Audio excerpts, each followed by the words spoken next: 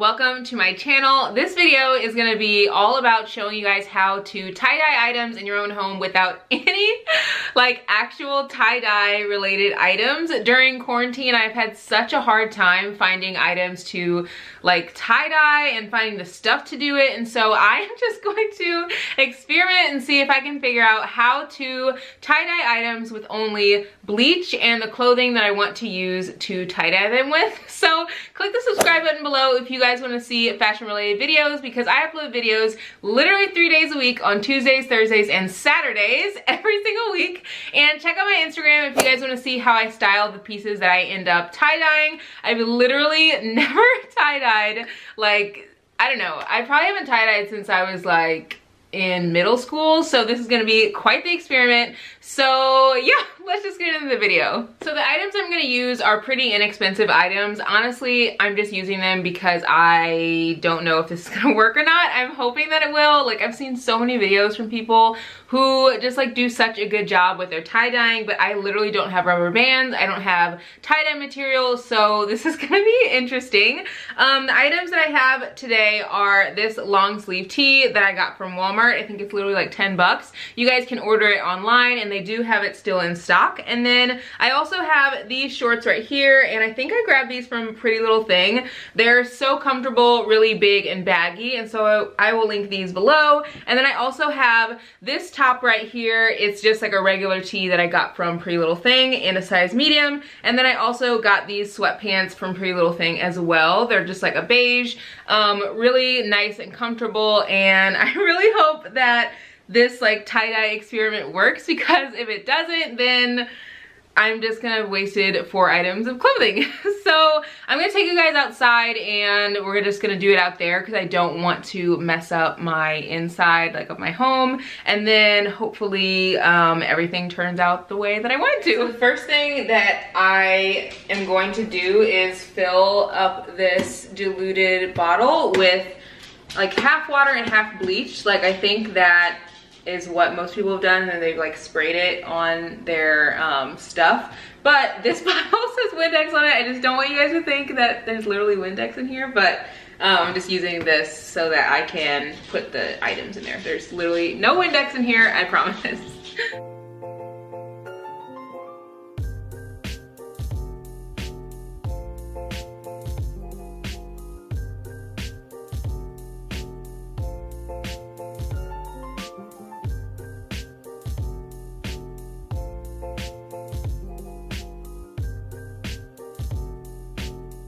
All right, now I have all of the items that I'm gonna tie-dye out here, so I'm just gonna lay them out on this little sheet. Like I said, I have the 2 gray items and then the little burgundy one. So hopefully this works, because otherwise I will literally just be wasting out on 2 pieces of clothing.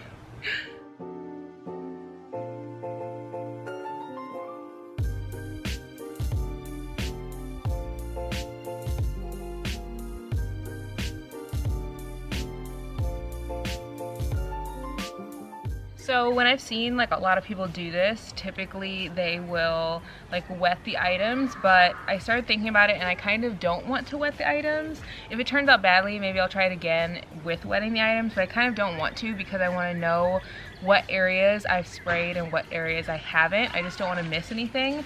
So I'm gonna try it without wetting the items, and then, hi bud, all right, move. Hi bud. I'm gonna try it without wetting the items, and then hopefully that works. And what I'm just gonna do is, here, I'll do like a portion of this one. I'm going to roll up the item, but like kind of like fold it over, and then roll it kind of like an accordion. And then, here, let me like show you guys like as an overhead. I'm gonna roll it up like an accordion and then just spray over top of that. So there's gonna be pieces that aren't sprayed, and then that's what's gonna create like the tie-dye effect.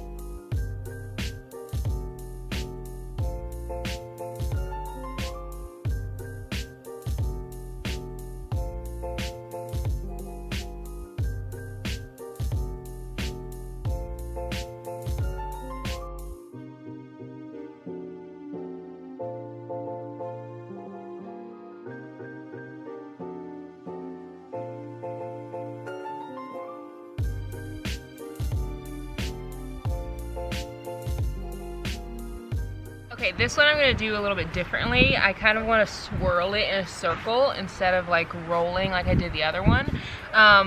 Like I said, never done this before, so I'm going to, let me move this back a bit so you guys can see. Okay, I'm going to take these and try to do like a swirling motion. So just like rolling this, kind of like a Twizzler, no, not a Twizzler, like a fruit roll-up, just into a big circle. And then I'm gonna do this other side, I think separately. So there's 2 spots for the pants. And then I'm gonna spray it.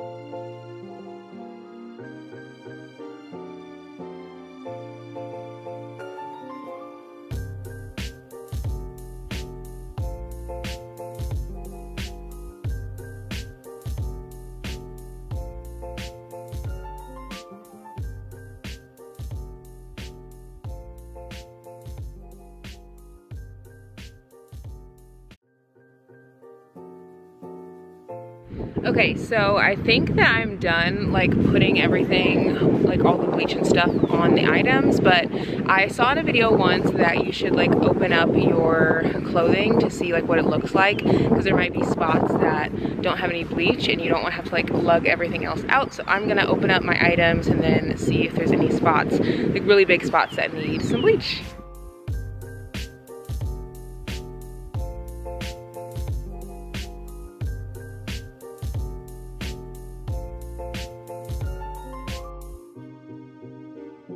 Okay, so honestly, these are looking really good so far. I really like this one. This one looks really cool.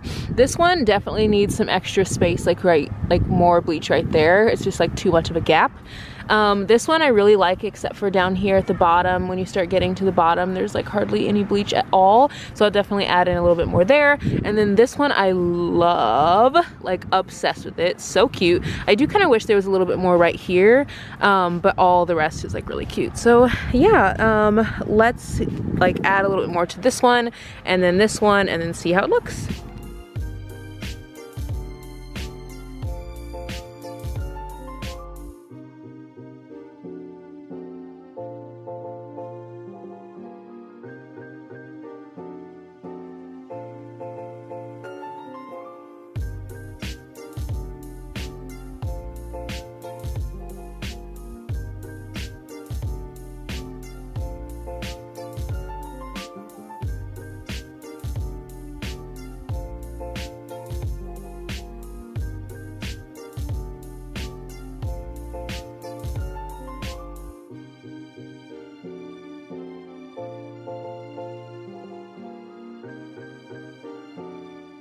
Alright guys, I want to show you what they look like as they're hanging up drying. I have definitely learned that the lighter items, like this is lighter, and then this was like a lighter gray, and this was a darker gray, or either had like more material. I'm finding that the lighter items are a lot easier to tie-dye. Like this is a darker, more thick material, and the tie-dye just like doesn't show quite as much. Maybe it'll show once it's dry, but I'm really excited to show you guys what they look like whenever they dry. I think I'm probably gonna throw them in the dryer, but once they're dry, I'll show you guys what they look like. I think the items have dried enough, and so I'm gonna go in, rinse them off with some water, and then throw them into the washer. I'm gonna throw a little bit of detergent in there and then wash them all together. Hopefully that won't like make them bleed, but we'll see. Honestly, I'm just like doing this whole like trial and error thing and hoping for the best.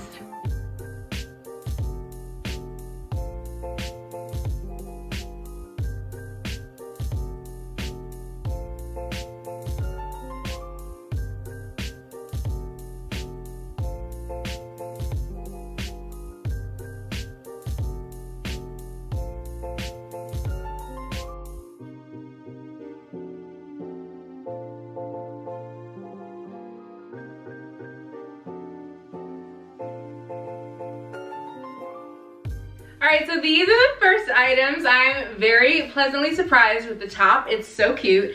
Honestly, I have no idea what happened with these shorts. Like, I literally just have no idea.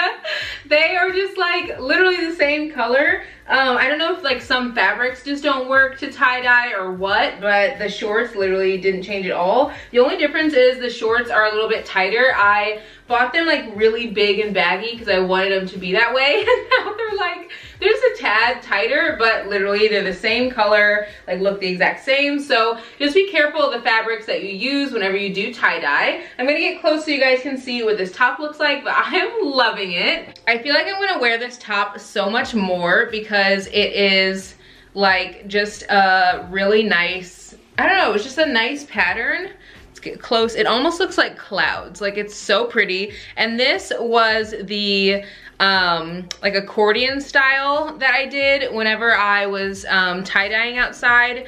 I kind of made this like literally like an accordion, and I think it turned out really well. I just cropped it, but this is what it looks like long, really nice and big, and it's just a really cool pattern. I think it looks so cool. It literally looks like a cloud. I'm obsessed. And I love being able to have like a tee that no one has, and I think this was literally like $7.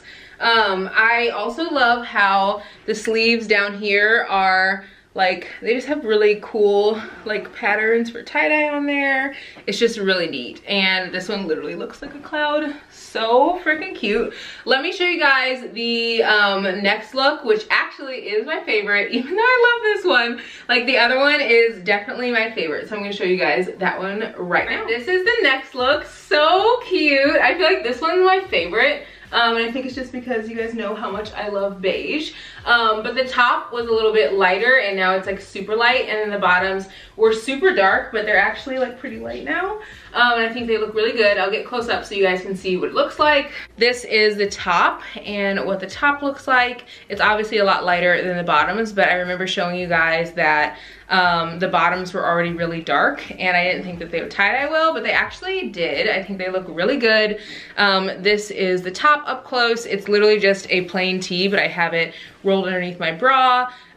It's just literally like, I think a $5 or $7 tee from Pretty Little Thing. These are the pants. They turned out really well. I love these. I think that the pattern is really nice. I was super worried initially that they wouldn't turn out the way that I wanted them to, but they actually turned out really nicely, and I am super impressed.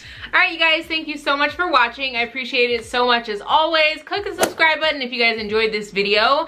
I'm honestly so surprised and like happily surprised by how these items turned out. I have no idea what happened to the gray shorts. Maybe it was just the fabric or whatever. But definitely all the items that I tie-dyed tonight, I am just like going to wear so much. And yeah, I might even do this again. I'm not sure.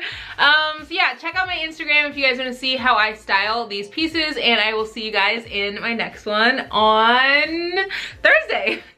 Bye.